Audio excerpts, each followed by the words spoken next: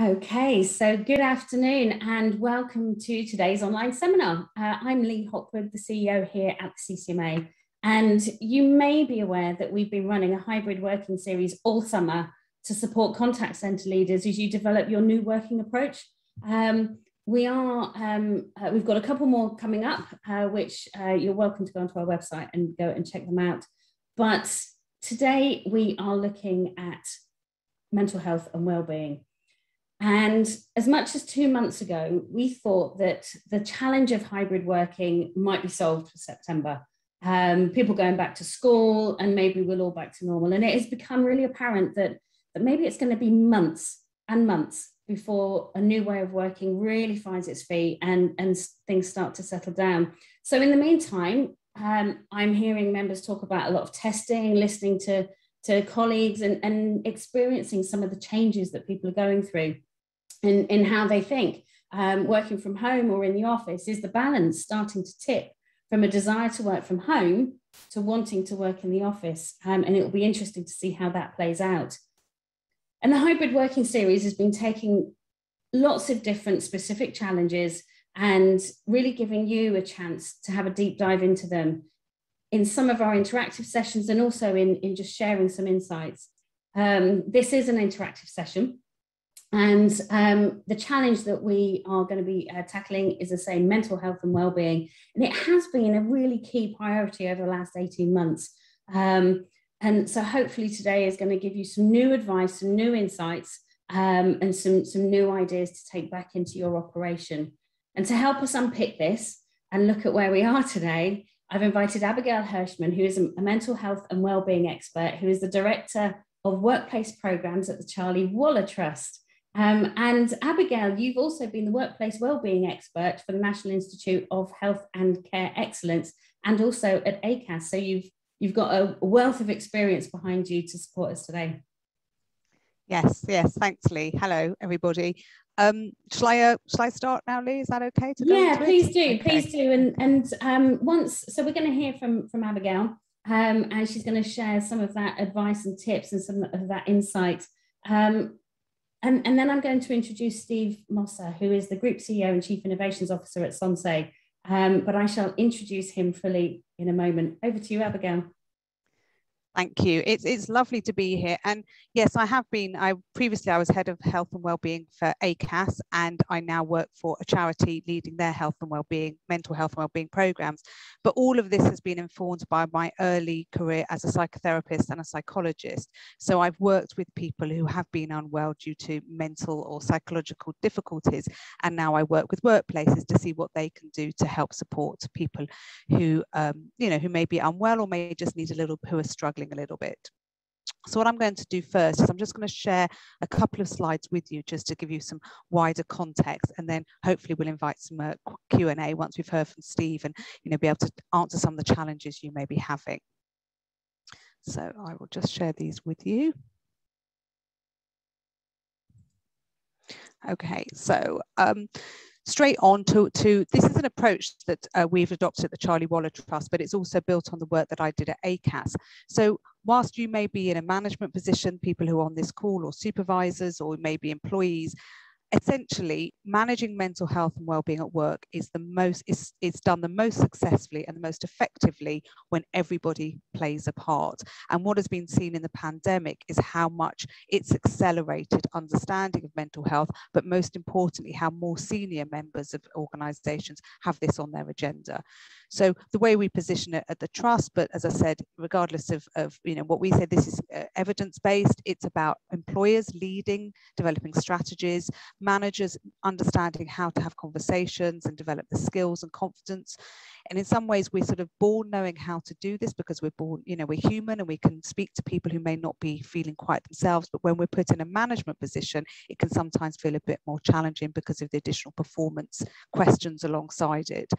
As individuals, all of us in the workplace have a responsibility to look after our own mental health and well-being. So becoming aware of our own stresses is really important.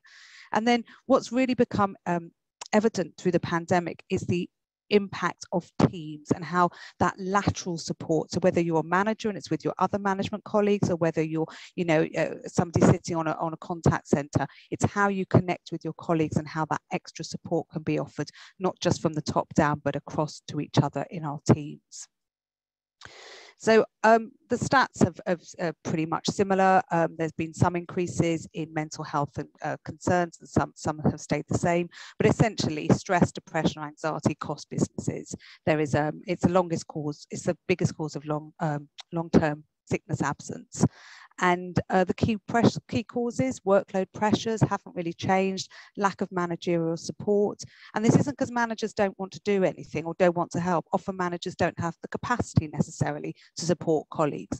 So it's about understanding as a manager where your boundaries are, what you need to be able to help support colleagues. In terms of actual depression, there has been an increase. It's more than doubled since before the pandemic. But in terms of the long-term impacts of those, we're still yet to see how that will play out. And in the workplace, people may have depression or anxiety, but actually more likely they might have low moods, or they might feel worried or stressed. So it's about understanding that not everything is about mental illness. It's about some of those day-to-day challenges that we all have and how we can respond to those in a workplace setting. And then, as you may be aware, there are certain groups have been more directly affected by mental health and well-being. So in a workplace, if you decide you want to do something, it's about thinking which are the groups that we need to pay the largest attention to at the moment, and whether we want to focus our resources on that group before we move on to the general population. This is some research that came out from the ONS, and it was picked up by the BBC. So it's just some of the causes behind why people might feel unwell. Mental ill health is a consequence of other features. It may be a consequence of feeling lonely. It may be a consequence of having excessive work demands. But the mental ill health will be, often it's a slow burn to when somebody becomes unwell. But these are some of the reasons that people have said they haven't been feeling, great over the last 18 months or so. So Lee talked about the hybrid challenges that we're having, and it's very interesting how workplaces are thinking about this. But it does look like most large organisations are not planning on bringing people back to the office full time. A significant percentage of workers would like a hybrid working model. So this is that mix between some in-office working and some at-home working. And firms, as I said, are expected to continue with that type of model. But I think it's absolutely true to say that everybody is slightly struggling and thinking, what do we need to do? Not struggling in a bad way, but just trying to manage all those different challenges that might arise. So when we talk about challenges at work, I just want to touch on this briefly. We do a lot of training at the Charlie Waller Trust, and you're welcome to contact me about that afterwards. But it's about how you spot those signs. Mental health, essentially, is about how we think and how we feel and how we behave. In the old days, when we had people in front of us, sometimes it's easier to spot those signs. But now we communicate by phone, by text, and by screen. So how can we spot those signs? Particularly when we use the iceberg metaphor a lot in mental health and well-being. So what we see on the surface is only one small proportion of what's going on underneath. So somebody might say, oh, I'm not really very good at this piece of work. But actually what's going on underneath might be a long-term concerns about their performance, about the fact that they're in an insecure job. So what you hear up top is different to what's going on underneath. But you're not supposed to be psychologists or counsellors or medical professionals. It's about picking up those signs. I sometimes think about a bit sort of being Sherlock Holmes really at work. So it's just picking up those different signs that you might see that might indicate someone is struggling. All of these things work on the premise that you already have existing relationships with the people you work with that are just about developing interactions that mean people are more likely to respond to you if you do express concern with them. But there are a range of ways you might see that somebody's maybe not feeling themselves. And in order to sort of, as I said, that platform for managing well-being well, managing a difficult conversation with somebody about their depressive illness is quite a rare occurrence. And that happens, that's sort of like the Z of management. But the ABC of management is about these different elements you can put in place in order to make sure that you provide the platform so that people feel able to talk to you and you feel confident as a manager to express those concerns with somebody. We at the Charlie Waller Trust, as I said, we do lots of training on this at all different levels, and we've developed a framework called the Begin framework, which just sets out the different touch points along that way that managers can have those more delicate conversations. And it's very much a collaborative approach. It's about asking the employee what they do to keep themselves well as what you can do to help them as a manager, what the wider organisation can do as well. It doesn't all sit with the manager. And in that way, there are different routes that you can do. So if you're a larger organisation, you'll have different expertise within the organisation, which I put on here. You have employee voice. You know, it's really important. One of the key watchwords in anything you do at the workplace is around consultation and communication and finding out from people what they need and what they want, either in terms of whether they want to go out, you know, what sort of online social event they want to be part of, or whether it's about finding out what type of support they would like.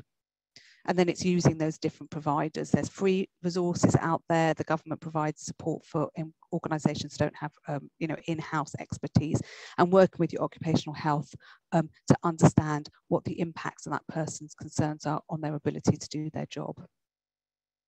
So the key messages here, which will probably be reinforced throughout the Q&A, is about taking a preventative approach, responding as soon as you can when you notice somebody may not be quite themselves, having line managers who are trained, colleagues and teams, as I said, that lateral approach, make sure your support services that you have are relevant to the staff needs in front of you, and that your these products and services are relevant and take-up is routinely monitored. Often organisations put something nice and shiny in and nobody wants it, nobody asks for it, nobody uses it. So make sure that what you do put in place is something that people find valuable.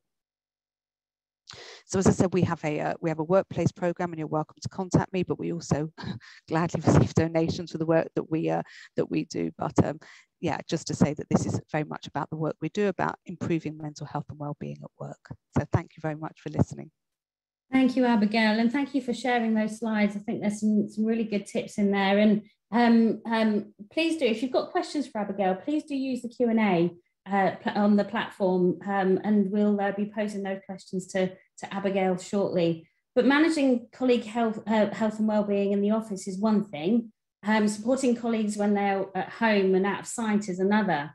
And so we've asked Steve Mosser, who is the Group CEO and Chief Innovations Officer at Sonsei. Please do join us on screen, Steve.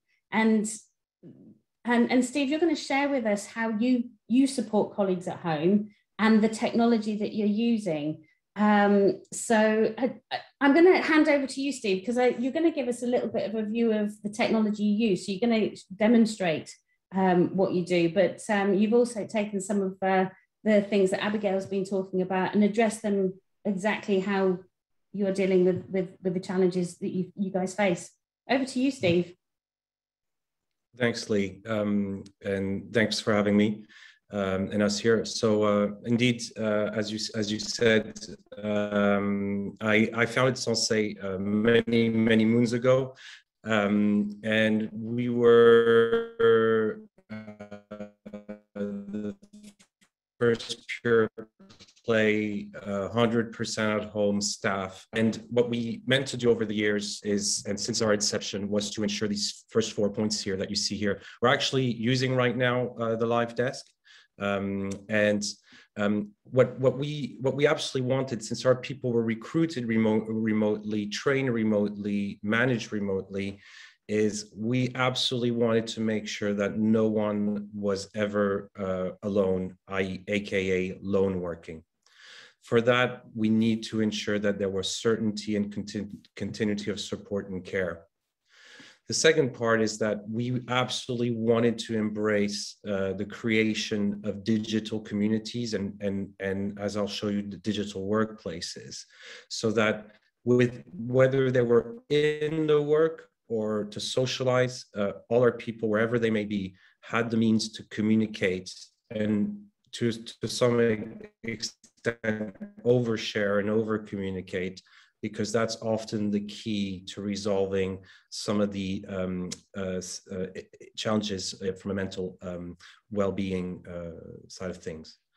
The third aspect was that we wanted people to not be at a disadvantage compared to their office counterparts. And I'm going to share with you in a minute what we mean by that.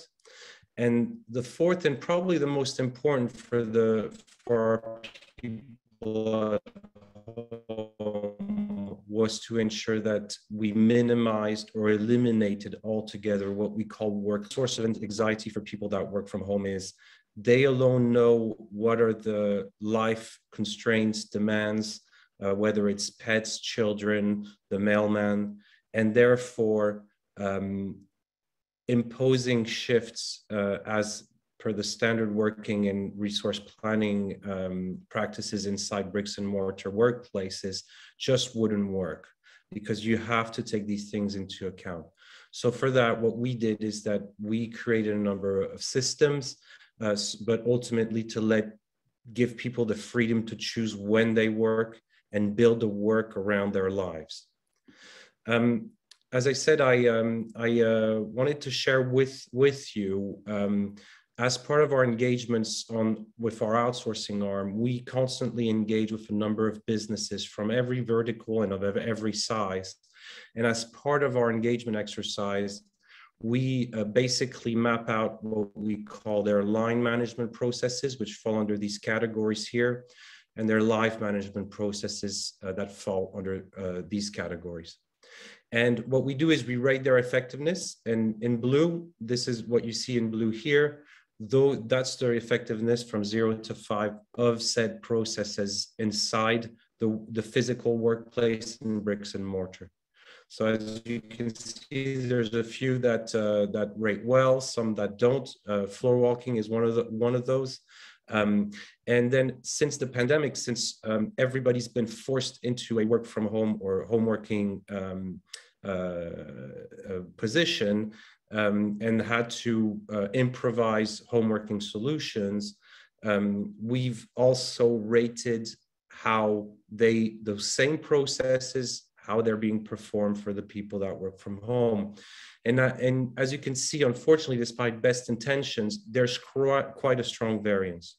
And I'll bring back to the first point I made, which was that it's incredibly important for your people and of all workplaces to never feel like second-class citizens.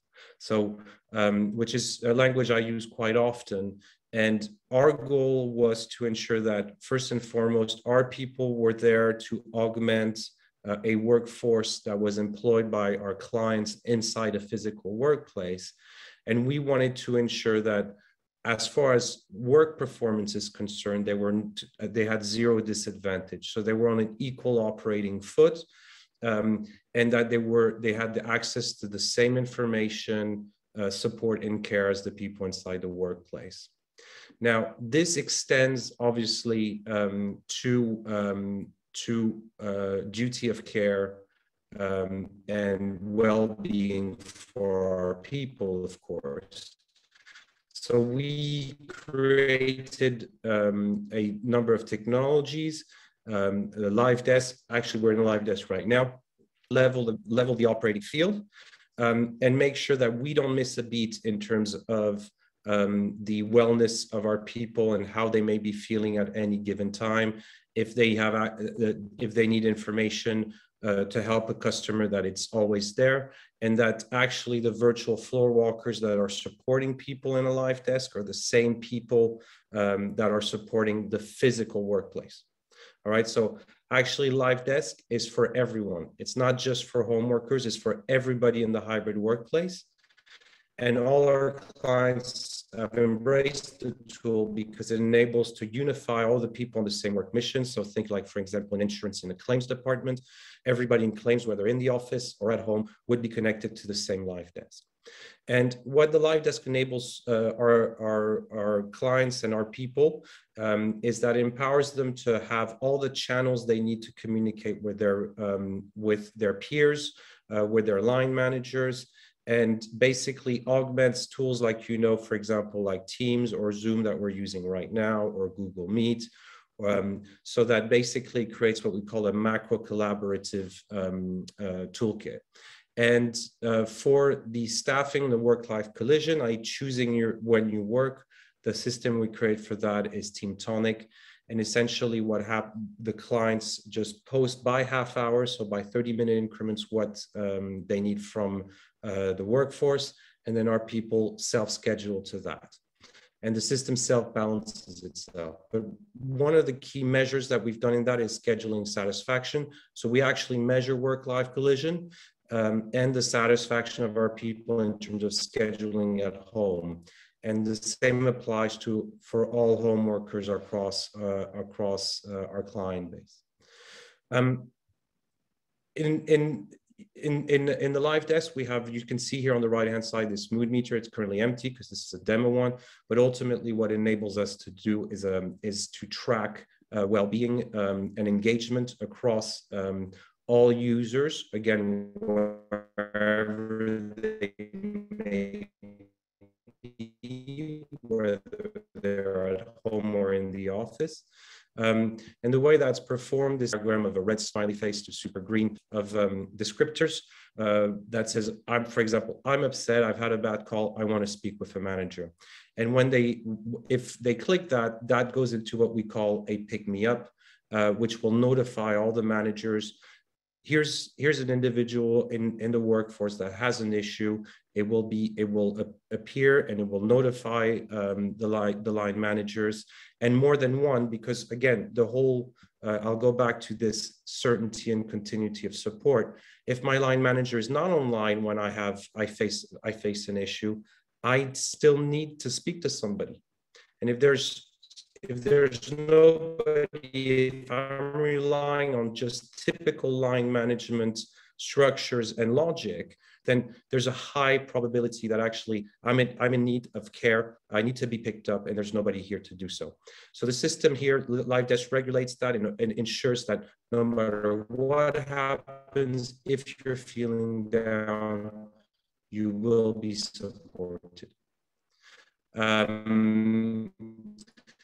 And just to finish, I just wanted to use the chart that Abigail shared earlier on around the ONS of some of the challenges that happen, and what we decide to do and what we felt we had to do as an organization to ensure that people, again, is ensure that you have, no matter if it's out of hours, you always need somebody there to take care if somebody needs some support.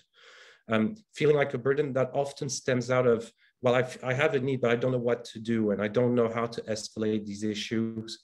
And it's ensuring, as Abigail said earlier on, is that top to bottom, everybody has a stance on mental illness and duty of care and an approach that needs to be industrialized, and we're all equal people and we're all equal as citizens in this digital workplace.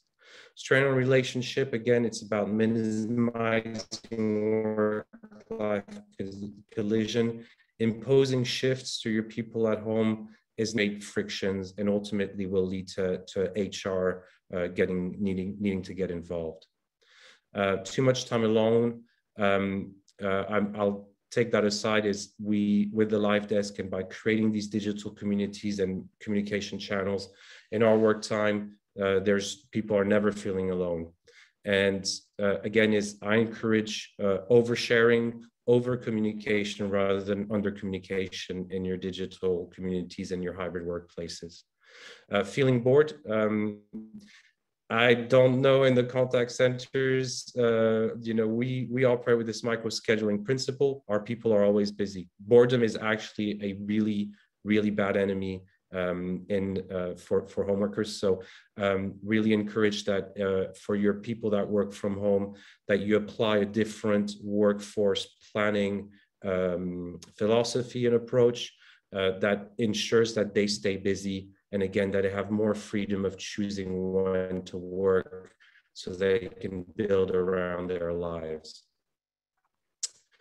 Worried about the future? Well, I think obviously this is everybody has been with the pandemic, but again, having a dynamic community beyond the work that includes social things, so people can communicate even they're stuck at home is very important, because then they can share and whether it's their worries or their ambitions or their dreams. So, and feeling stressed, obviously work-life balance is critical to relieving stress. Juggling childcare with work, again, I'll talk about, it's around the freedom of choosing your hours so that you don't have this work-life collision. And finally, increase in workload. In terms of the frontline and contact center agents, I think it's, every business is different. But one of the key things that needs to be holistically understood, and I really encourage for you to is really understanding that, particularly for your home workers, is understanding the boundaries between work and life, and encouraging your people to have a secluded space to work with their families or their partners, to understand if this door is closed, if I'm working, then there's no disruptions, please. And really creating a space where work starts at one time, it finishes at one time, it starts on another and finishes at another. I'll finish just on this statement is, a long time ago when we started the business, the #1 management misconception with home working would be that people don't work enough and are not productive. The actual #1 problem was people were overworked and actually were anxious because they felt they always needed to be able to their managers always needed to be able to get in touch with them. So that's quite a divide.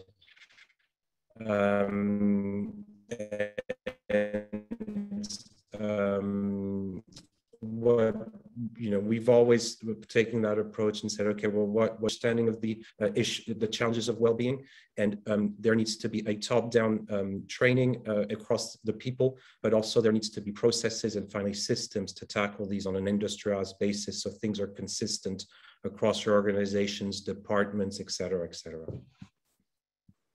Thank you, Steve, and apologies for any technical hitches that that people might have experienced there. But Steve, we did hear everything you said.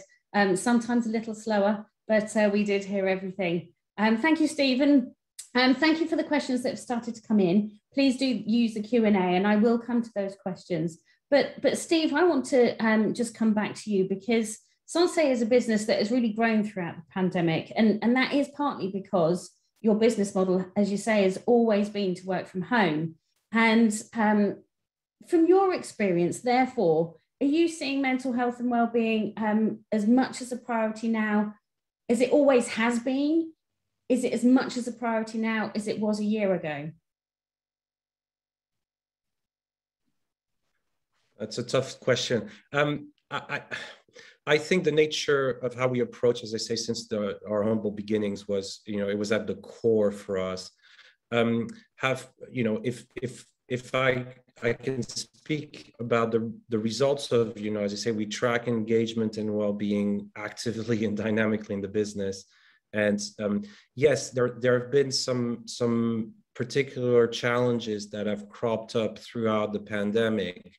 From a people point of view, but that's really, it would probably fall in the category of being worried about the future.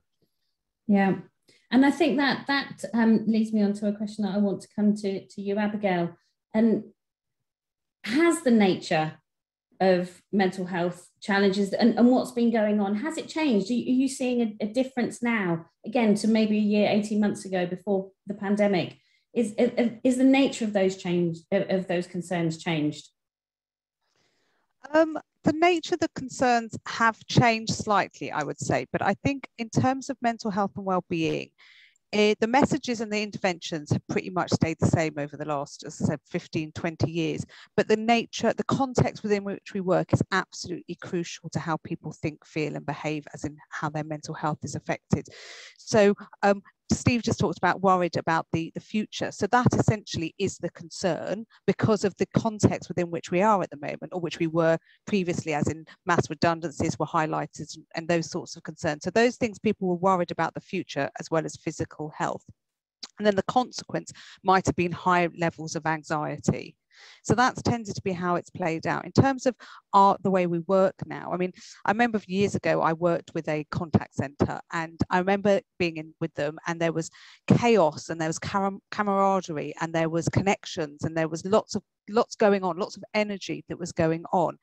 So that energy creates well-being. It helps support people when there's a stressful customer. It helps, you know, when you can go out and have a cup of tea with somebody. So there was things in that environment that were still the same. So you still got difficult customers on the line, but you had mitigating factors around you. So when we think about has it changed? Well, yes, if you are then taking those difficult customers and those difficult calls from your spare bedroom, or maybe not even from your spare bedroom, from your living room or from your kitchen table, that's going to have a greater impact on your well-being. Now, there are payoffs that you may be able to take your children to school or do something or not have your commute, but social connections are a key driver of well-being. So we have to find a way in this hybrid model to balance those two out. The needs of the employee to maybe have a better sort of, you know, less commuting time, but equally those social connections that really help us with our well-being. Thank you, Abigail. And I think that's where I was alluding to right at the top of the session was I wonder if that tipping point is starting to go. But I'm going to go to the questions that are coming in. I know that I have got a set of questions that I'd love to ask you, but I am going to go to the questions that are coming in. And Steve, I'm going to come to you first because I think this one is more pertinent to you. So it's from Sean. I have a question regarding video calls. Personally, I am not a huge fan of being on video. However, as a people manager, I feel it is important to see my people and to pick up on any non-verbal cues as to their well-being. Where is that balance between seeing my people and not forcing them to do something they may feel uncomfortable to do? Or is it a culture thing that needs to be embedded? Steve, what's your response to that? It's a really good question, and finding that balance can be difficult, but it's a bit of both. It is cultural, and creating a number of, I guess, rules and etiquette. What we do internally is that we always start, and the greetings and the goodbyes are always on video. And what happens in between, we allow people to turn off video if they want, but the beginning and the end must be of that. If it's a one-to-one, then absolutely video is critical, as you say, to pick up the visual clues, to ensure that people are not in a state of disarray, that they're not in the kitchen, or, you know, in our world, we, you know, as to be a Sensei home agent, you have to have a secluded space. Again, part of these boundaries things. So we want to make sure that the place of work inside the home stays the same, that it's health and safety compliant. They're not, you know, working on the edge of a stairway or anything like that. So visual clues are extremely important from a duty of care perspective. And again, ensuring that your people are well and they're in not only a viable workplace in their home, but they're in a safe place. Yeah, I think that's a good shout. And I'm going to come back to what you said there from a cultural perspective. And Abigail, I'm going to ask you one of the other questions that's come in, because it is looking at that cultural piece. How do you get organizations to change their way of thinking when it comes to mental health? I find even though it is very much in the forefront of people's minds these days, companies are still quite old-fashioned, and it is still quite a taboo subject in some cases. Abigail, what's been your experience? How do you respond to that? Yeah, I think that is still absolutely the case. So just because there's a lot of talk about it doesn't mean there's a lot of action about it. Just to go on, Sean's comment, I at the early days of the pandemic, I had lots of employers talking about the video thing. And I remember reading somewhere that people put Post-it notes in front of their camera, in front of it, so they couldn't see themselves on the screen. So I think there's techniques you can use, and also nobody eyeballs each other all day long. You know, it's quite an unnatural way to, I might be looking like this, I might be looking like that. And if I was in a meeting with you, you wouldn't notice that so much, but when you're sitting and seeing me on a screen. So it's just, so I think telephone actually as well, I understand Steve's point, absolutely, and I agree with it, but I also think using the telephone is actually quite a useful mechanism, particularly when somebody's feeling mentally, you know, is struggling. You know, we don't, they always say with teenagers, you know, the car journey is the best time to talk to a teenager because you're not staring at them. What's the matter? What's the matter? So it's just using different mechanisms. That's what I want to say, which in a way comes into the point that was made just now. Essentially, having mental health as something that gets talked about at work is there's a factorial way of doing that. So having that basic management relationship with somebody helps to develop rapport. So rapport, you know, you meet somebody, you get to know them, it develops rapport, it develops connection, it then enables support to be more likely. But that's on a one-to-one basis. In an organisation, you often find mental health sort of sits with that lovely lady in accounts who's become a mental health first aider.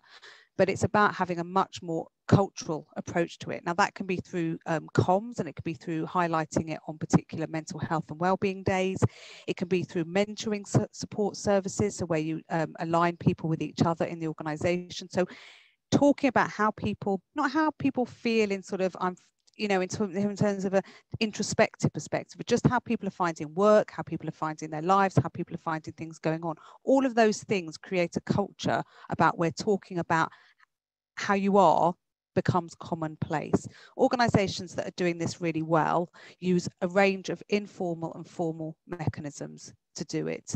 And another organisation I was working with last week, which I thought was really good, they did some videos, and they got people in the organisation, senior members of staff and junior members of staff, to talk to each other about what they've done at the weekend, about what they do when they're feeling a little bit, you know, tricky.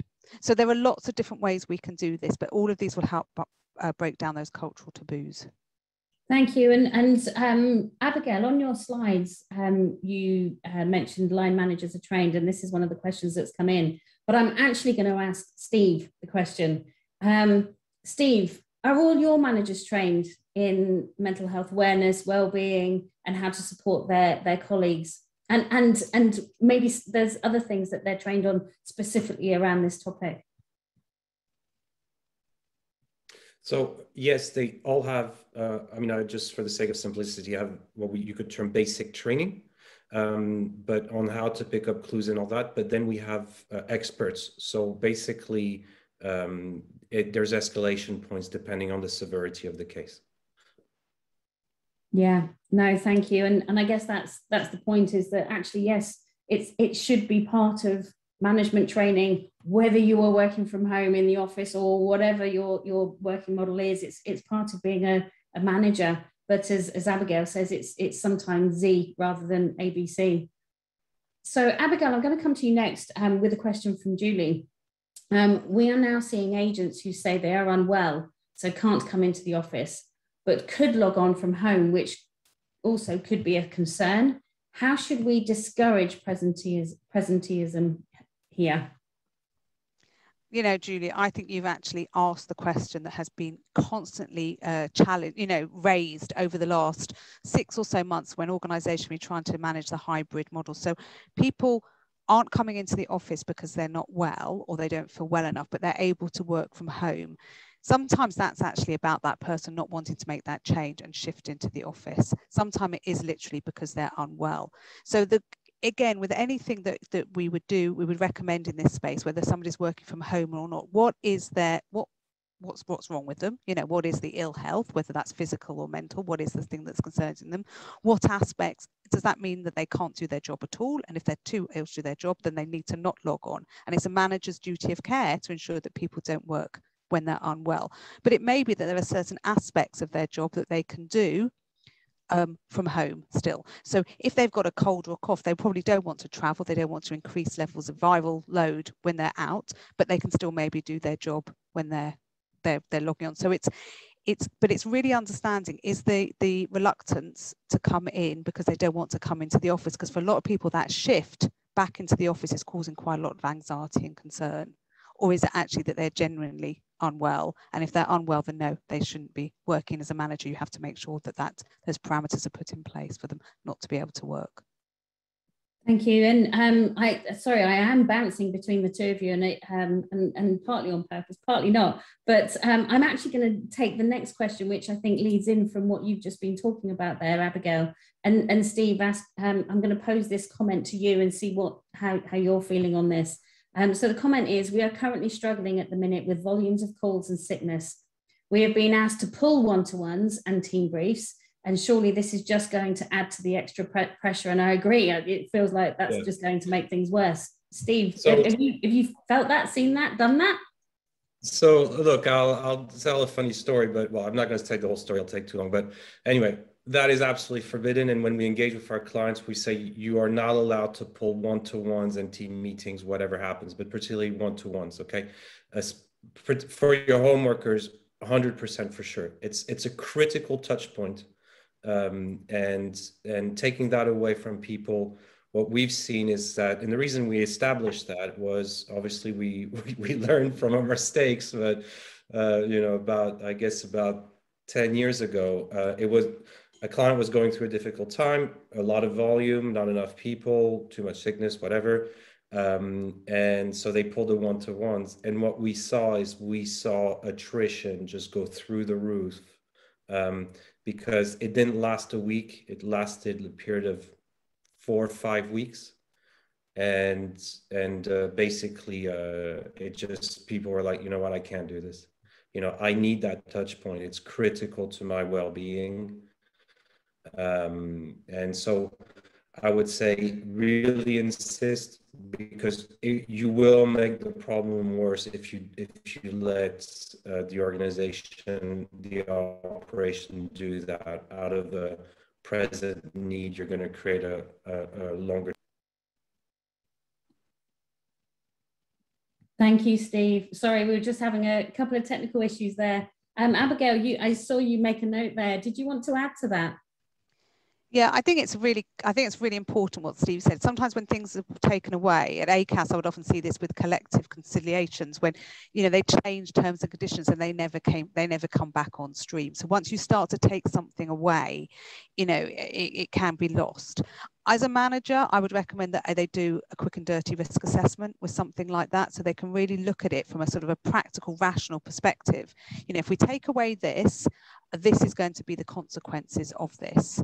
And therefore, they've got some evidence in front of them why they don't agree that this is a good idea. And then the other thing is to go to the team, sometimes going to your team and saying to them, look, this is what we've got, high volume of calls. I don't want to add to your pressure. One of the recommendations is that we reduce one-to-ones and team. What would you find the most beneficial for us to manage this challenge over the next 3 months? But as I said, putting those parameters in, like Steve said, is so important so that it doesn't suddenly become lost amongst the higher demands, and then managers say, oh, they can do more calls now, we don't need those anymore. But you absolutely have to have those relationship opportunities. And one of the things that we've talked about is flexible working. We've touched on that. You both touched on that at various points over the last 45 minutes, and it does seem to be a positive thing to support health and well-being. But when we talked about it, but we've talked about work-life collision, and that maybe flexible working can support and stop that work-life collision. Steve, you mentioned it, but Abigail, please can you explore that a little bit more around, and maybe share some of your advice around how you can really stop that collision happening? Yeah, it used to be called work-life balance, and it became work-life merge, and now it's work-life collision, because our worlds have collided. So this is why this collective responsibility is so important. Flexible working helps people feel autonomous. It creates greater employee autonomy. Employee autonomy is perfect, it's brilliant for well-being. So it's a no-brainer in terms of the benefits of flexible working. But it's about those boundaries, and it's about how the individual puts in place those boundaries between their work life and their home life, whether that's a physical distancing in the way that they actually are physically situated, whether it's about taking a walk around the block that duplicates their commute, or when you come back from holiday. I think, again, employers I'm seeing that are really thinking about this more sort of intelligently and holistically. One employer was talking about how when people come back from holiday, because essentially your holiday may have been that you stayed at home. In the old days, you go on holiday, you think, I don't really want to go back to work on Monday. But by the time you'd commuted and you'd spoken to the guy on reception who you had a laugh with, coming back, you sort of recalibrated coming back to work. So this employer was looking at how people then who came back from work could, again, recalibrate back to the workplace rather than just moving from one room to the next. So flexible working is a brilliant model. Remote working is not flexible working, it's just one aspect of that, and organizations I think are getting some of these a bit confused. Flexible working is a whole host of different interventions. All of it helps increase autonomy, but the boundaries, and as a manager, checking those boundaries with your staff That's your right, that's your responsibility. This is why managed training is so important. So you have the confidence to be able to ask that person about what they're doing to keep themselves well. I'm noticing that you're logging on at, ridiculous o'clock. What's going on? Those sorts of things, go hand in hand with that opportunity for flexible working.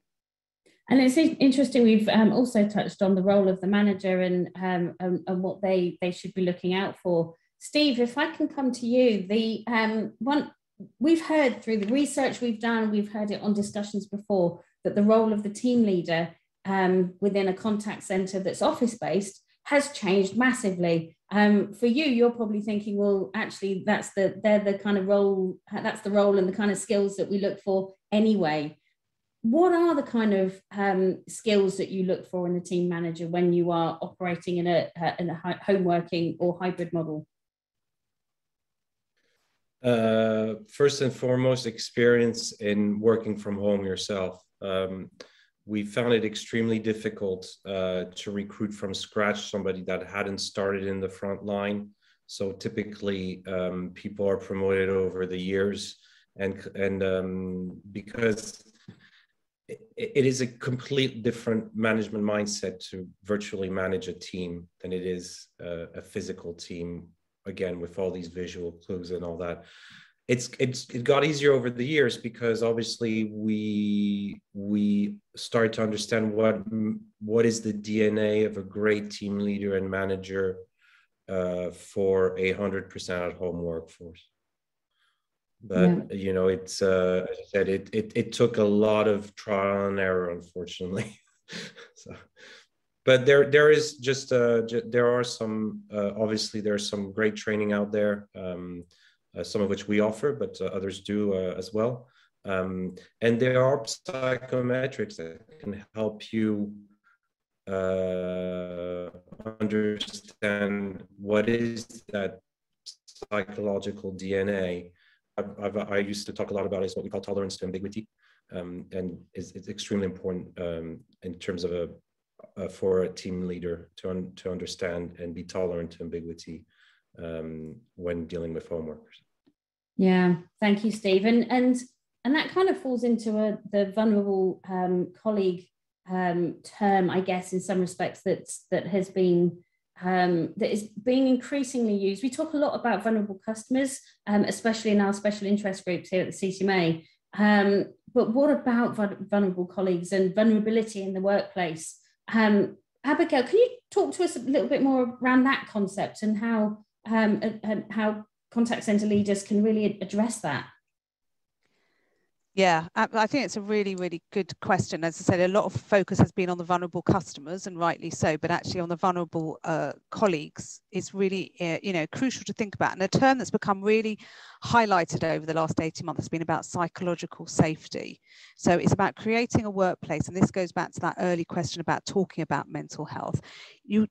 Talking about mental health happens in a psychologically safe environment, and a psychologically safe environment is where people feel able to highlight difficulties, challenges without being derided, without being called out for them. So that's not necessarily about their mental health. That may be about an idea, raising your hand and going, do you know what, should we try this? And without the manager going, that was ridiculous, we tried that last week, it didn't work. Or or the extreme workplace bullying. So creating that psychologically safe environment in the first instance is absolutely crucial. Banter is great. Banter is important in a workplace, but it's keeping it in balance and keeping it measured. And so by having that in the first place, it means that people are more likely to express their vulnerability. They're going to feel less likely that they're going to be challenged or they're not going to be listened to. So you have to create those parameters first that people feel they can be vulnerable. And that's why keeping those one-to-ones, that safe space for somebody to say something or for the manager to raise it. The manager needs to feel safe as well to be able to raise it. That's why you have to keep protected time so that that person can have opportunities to be vulnerable. Yes, interesting. And I'm going to come to I'm going to say the last question that's in the Q&A. And Steve, I'm going to come to you first. What are the main mistakes that we are seeing organisations make as they try to enter the home working hybrid field? What are you seeing organisations doing that you think, I wouldn't do that? So the number one mistake is trying to apply what you're doing in the bricks and mortar physical space and trying to adapt it for home working. So what we encourage businesses to do, and what we do every time with our clients on the outsourcing front is basically go back to the drawing board. But what's critical again is the consistency of what you do for your workers, whether they're at home, in the office, or back and forth, is that they have the same approach no matter where they work from. And that applies to line and life processes. So this consistency is key. And obviously, it's easier just to start afresh and say, okay, how do we create a new process?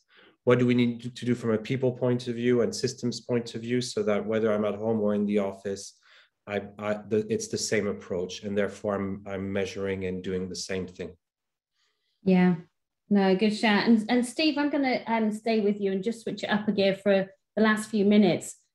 We've started to hear more about the digital workplace.